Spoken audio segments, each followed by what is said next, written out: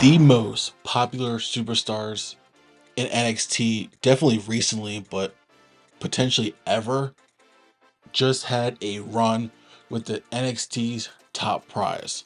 I'm talking, of course, about Trick Willie. Oh, I'm talking, of course, about Trick Williams, who recently on NXT Heatwave, as the recording of this, lost his title. And so, with the totality of his reign, in done kind of, I want to kind of go back over the reign and see, how I would grade it on a scale from an A, like, oh, this is so great, to an F, meaning this was the drizzling shits. Now, keep in mind, this is not about Trick Williams as a performer himself. This is about the reign of him as NXT champion. And so with that, let's go ahead and get right into the video. I got my notes here because I tried to read this, tried to memorize this off the cuff, and I messed up twice. So we're going to use notes. So Trick Williams won the title at NXT Spring Breaking, beating Ilya Dragunov in a fantastic match in a moment that was somewhat expected, because it was right around the draft, and you figure Ilya's going up, but still it was a moment where the fans just went bananas when it happened, because you had Trick Williams, who is undoubtedly at the time and still is the biggest babyface on the NXT roster, finally getting over the hump, getting to the top of the mountain and winning the title. And he lost that title at the most recent NXT Heatwave in a fatal 4-way against Javon Evans, Shawn Spears, and the man who won the NXT Championship, Ethan Page. Now let's go into, I'm going to break this down by pros and cons about what I liked about the reign and what I didn't like. Pro: Trick Williams carried himself and was presented as the biggest attraction in NXT, because his aura, his presence helped keep the NXT championship, at the top, at the forefront. And that may not seem like much. It may seem like a dull moment.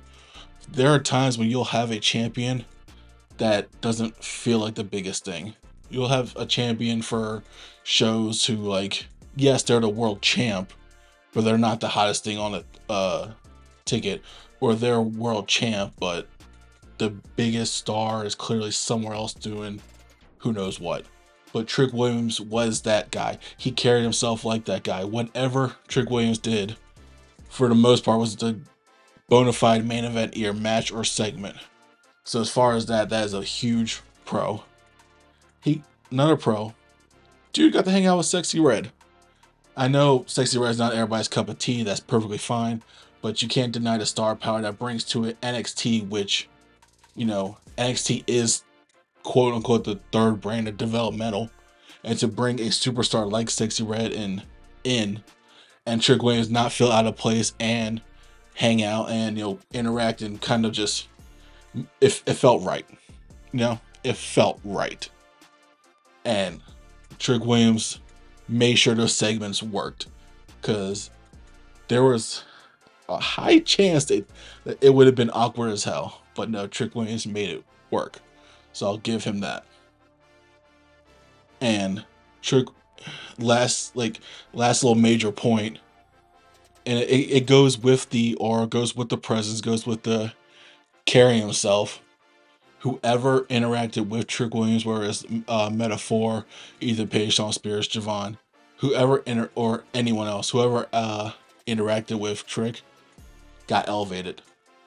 If you were in a ring with Trick, whether it was a promo in a match, or if you were backstage with Trick, you instantly felt elevated because of that during his reign, which is, again, a huge thing.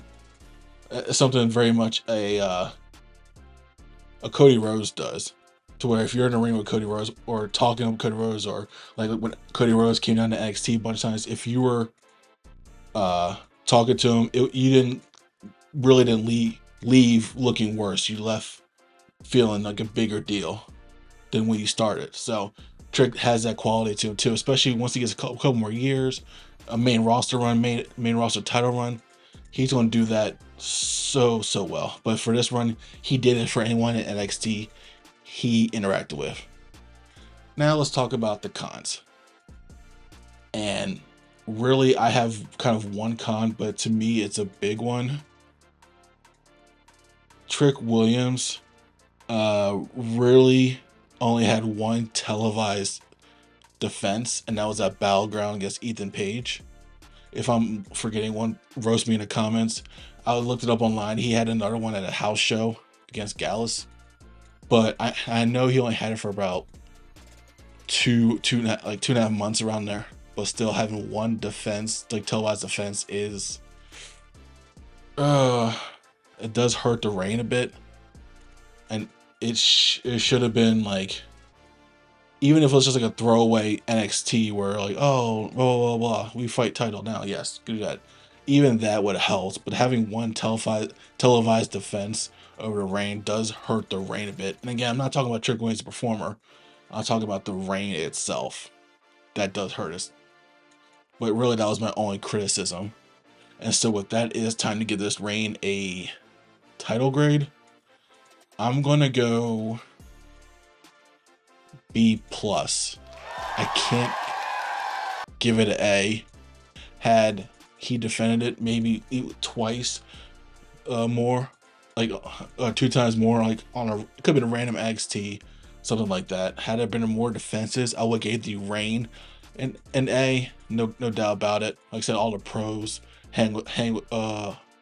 hung with Sexy Red, didn't feel out of place, elevated everyone in NXT around him. No matter what he did, he was a star, he was the main event. But having one defense and then losing it,